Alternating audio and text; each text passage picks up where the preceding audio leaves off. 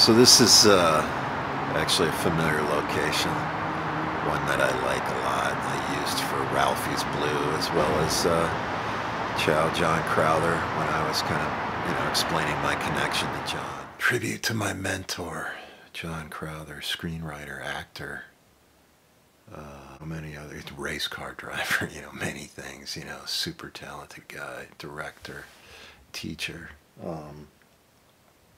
Right, Plopper? What do you think?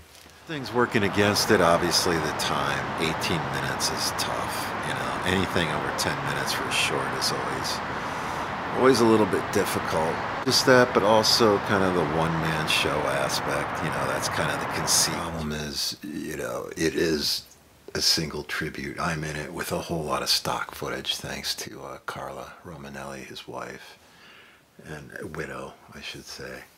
And, the reason I did it that way is because he was kind of the master of the one-man show, between Einstein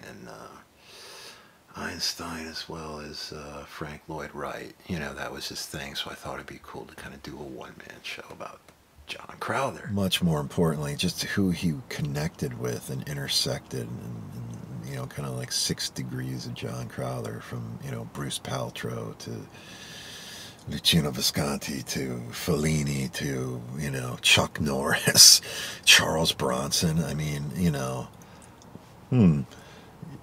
to me that's endlessly fascinating, when he's shooting his film in Cinecittà, his pal Bruce Paltrow, is kind of visiting him. It's like John kind of made it first. One stage right next to him is Fellini.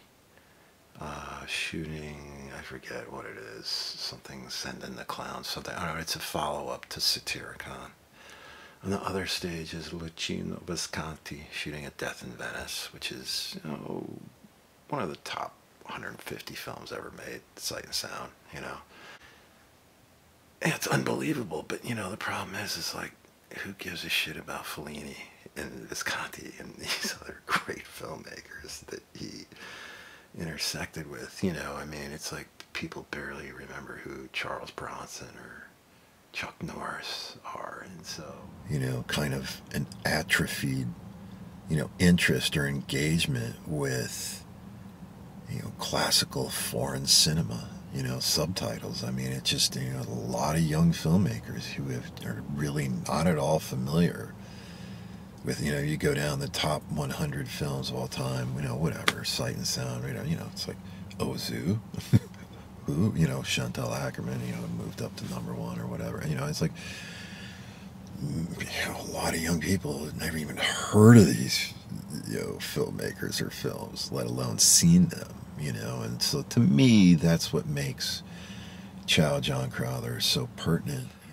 Just trying to get that attention. I'm going to put it out, but I wanted to. I think that it would do well in Europe. There's a few, even though it's just a short, there's a few distributors in Europe who've shown some interest. So I'm just holding off on just throwing it out there on YouTube or whatever. But,